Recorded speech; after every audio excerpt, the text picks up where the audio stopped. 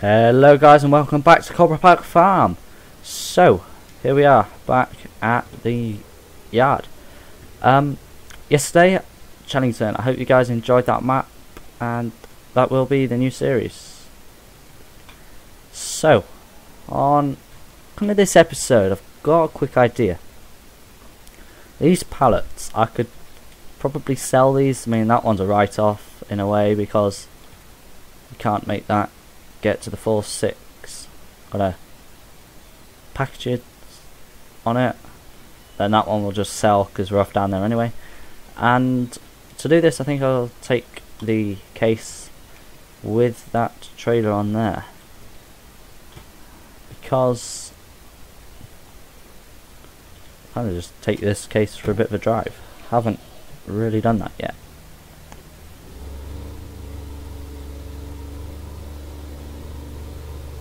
And it is a nice tractor to drive, because remember, you probably don't remember when I had one. Must have been like the first couple of episodes, not couple, like up to episode 20, stuff like that. I did have a fair amount of time in this vehicle, but then I sold it because I think we had money issues or something like that. Can't actually really remember, but I do remember we had one, and we also had a front loader case as well.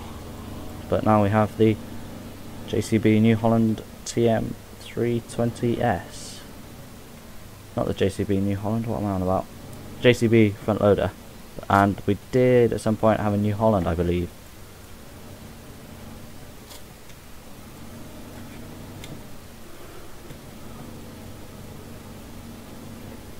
So, I'm not that good with driving this in the cab, because kind of real life you got depth perception. On this game you haven't really. You can kind of tell how far you've gone forward.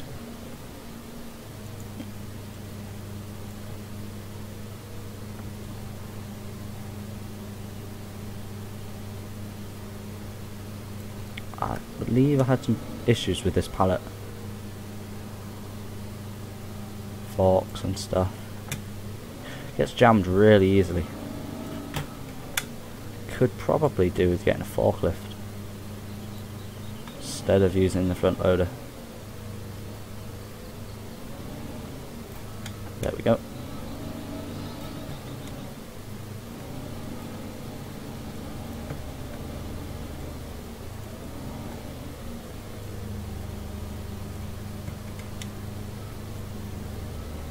I'm still not that good with unloading pallets and stuff, because it kind of, as you can see there, I don't know if you can see, but there, bottom of the screen, pallet's kind of got stuck. It's a pain. Can I reverse here and get it off? No, may have to scrap that idea actually. I won't do that on screen. That'll be an off-screen job, because I kind of haven't got the time to be messing about with pallets and this pallet fork stuff. So we'll pop back the trailer,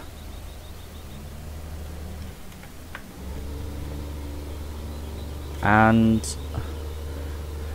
one thing I believe I may have had to do this episode, well, what I think I may start to do as well, I'm going to cut the grass again with them big mowers just behind the crone, because I haven't done that for a while, and I believe I probably should.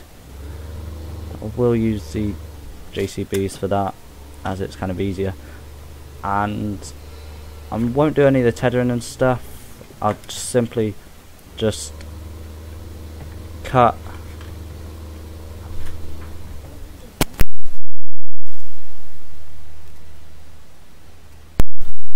I believe I'll just cut windrow and then use a case with the easy, not the case, sorry, the crone with the easy flow to kind of do the mowing, kind of like the forage wagon stuff after I've mowed it. Now that area is still fairly laggy because of the amount of bales I actually have just there. I need to find a proper place for this actually. That's inside a shed. But here will do for now. Yeah, so I've got full access there. Which one is first? It's a rear mower. So I'll do the rear mower first. And I think, guys, I know I have done mowing quite a lot. So I will actually do a time lapse of the mowing. Because kind of enjoyed doing that time lapse actually. It was kind of easier way of getting the job done.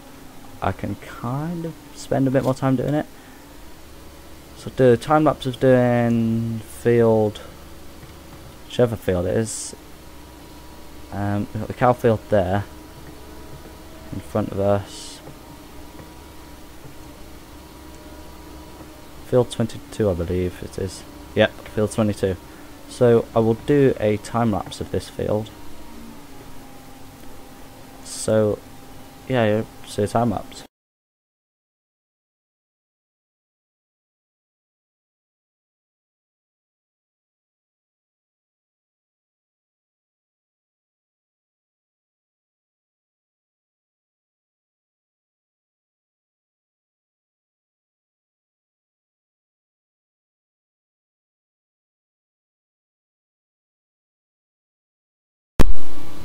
So I am back. So we'll turn off the equipment and take it back to the farm. And whilst I was doing that, something kind of came to me. That crone. I'm either gonna have. I think I'll have to set up like a follow me mod when I'm going around in the crone, so that it follows. Well, so this tractor and then the big trailer follows the crone with the easy collect, which is the one that's right at the back. So I will have to move that out the way before I can actually get to it, or basically the trailer and the other headers out the way before I can start that. But before we do any of that, I need to windrow all of that. So don't think we have to do it with the tedder. Don't think we have to go tedder it. Pain if we did. But I'll just windrow it because it's a lot easier, and kind of start that now and then finish it off screen. So let's see about a minute of that, then you'll see the rest off screen. Well, you won't see it because I'll do it off screen, but yeah, you get what I mean. So I believe it's often easier to shut the gate when you're windrowing.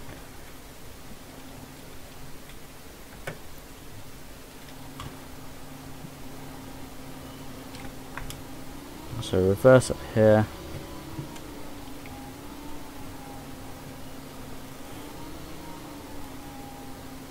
Does that axle turn? I think it does. That rear axle on there.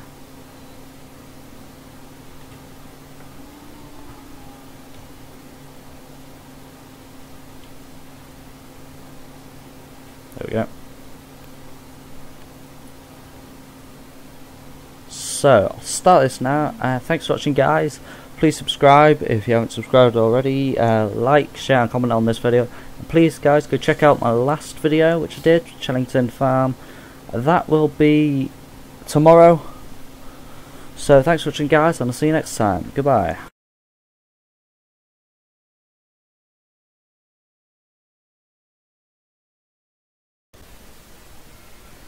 So then, guys, I did the windrowing on that field, and I just put equipment back, and then I moved the headers for the crone, and I've already got the crone sitting in the field here waiting. So got the easy flow 300 on the front. Very good. And kind of came to me. The trailer I have at the moment, which I believe is this one. Could that do grass? And just looking now, no. So I need to get a new trailer, which don't have any trouble choosing. It's this one. This one will be the one I use with the forage harvesters and stuff. So buy that. Okay. And then I will get that delivered there, and I'll move the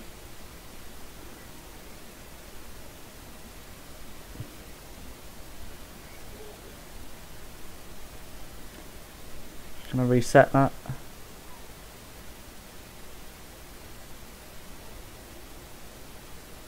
So tractors, reset that tractor. Okay, then get into said tractor, which is here, and bring down the trailer, which I kind of need to wait for. So you will see about 8 minutes of this now, and then about maybe 10 minutes next episode, maybe, I don't know, it depends.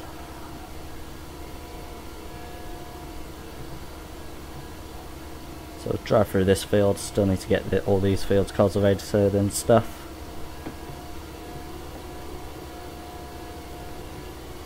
But it's nice I can just go full speed through here.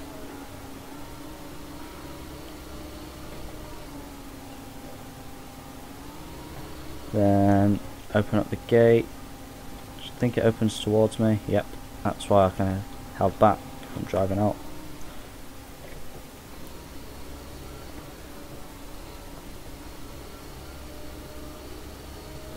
Now then, when we drive this, I kind of wish there was a gate there, so I could get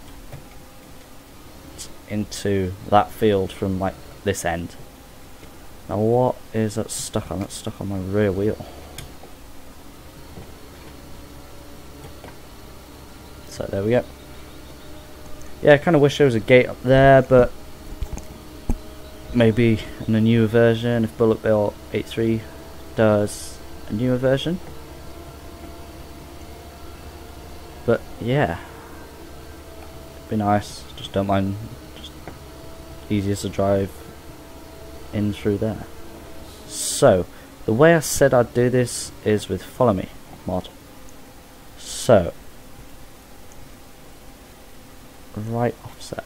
If we set it to the left offset of 5, and then just no, to do right offset apparently.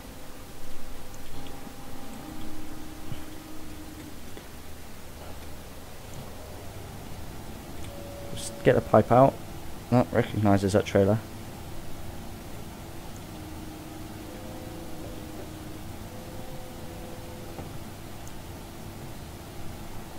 Is that on? No. We need to unfold it.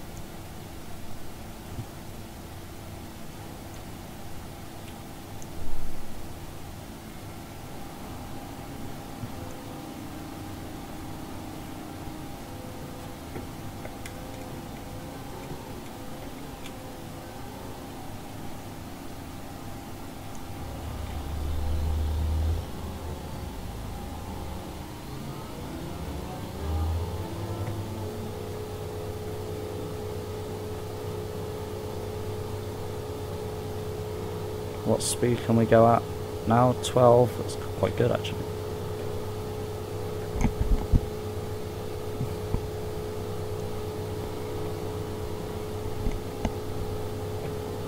So if we can keep that where it is, so gradually bring up speed.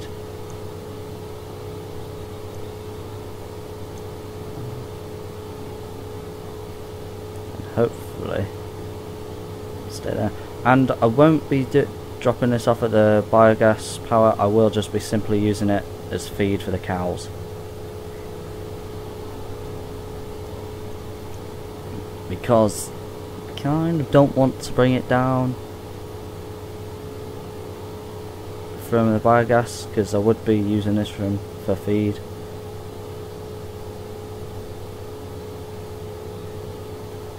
Bit of a pain using follow me mods, but oh well. In fact, can that trailer be used on the back of here? Probably not. Not really expecting it to work, but it would kind of be nice if it did. No, that doesn't work on the back of here. Bit of a pain, that.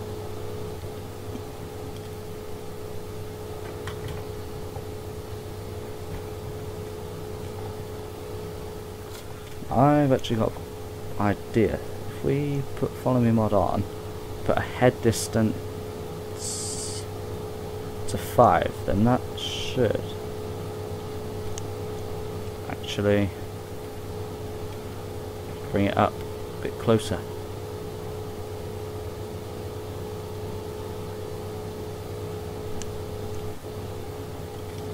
I think it actually does.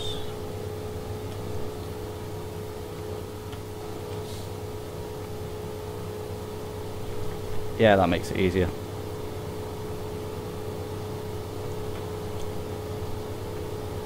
That trailer's at 42%.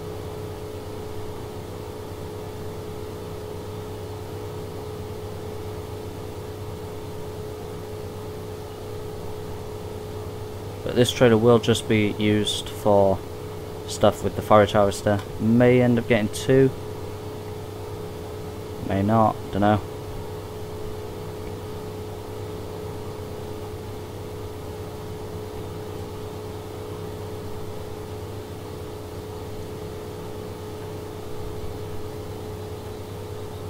I mean, it's at 75%.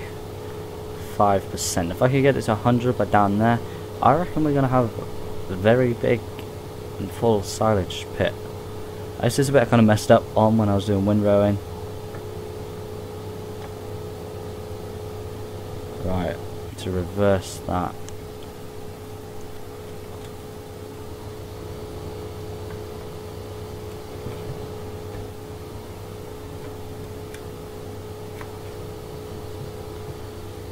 I mean, the case Puma could not handle this trailer, I doubt. I think this fast track's just about handling it.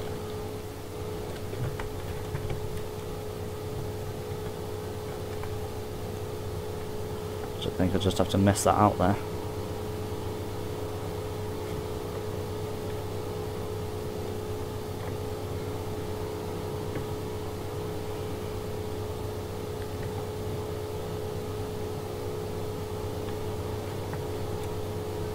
Pain with it. Don't know. If I were to put it on the right hand side, because all of these are left turned, probably make my life a bit easier. 92%. If I had to drive, in fact, put the trailer there. If I can, hopefully it'll lock onto the trailer and fill it up to 100%. 5. Right, that's not filling up anymore. So, empty the trailer.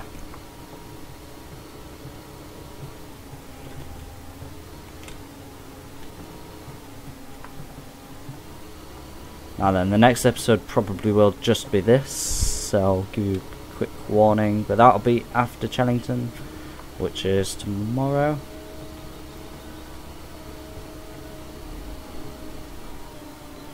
So you can see there I moved out Crone equipment. Now I've kind of found a way to do this a bit easier. Drive it up here. When I'm reversing, reverse all the way to the back of this clamp. As far as it'll go, so then it fills up the back. And then I've got the space at the front for more. Yeah, 3% full, 4%. This is gonna be a very, very, very full clamp, I think. Which is good. So then, and that's this episode done. So tomorrow Chellington, like I said, will just be carrying on with that.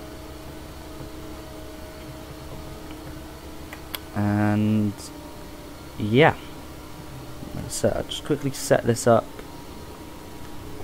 to do the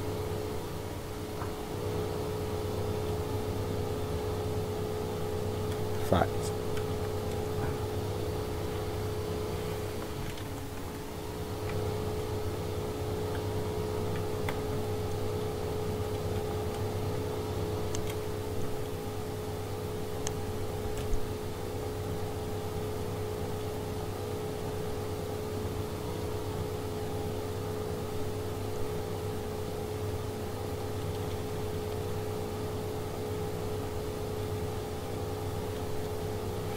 Oh well, I'll sort that out for next episode. So, thanks for watching guys, and I'll see you next time for the next episode. So thanks guys for watching, and goodbye.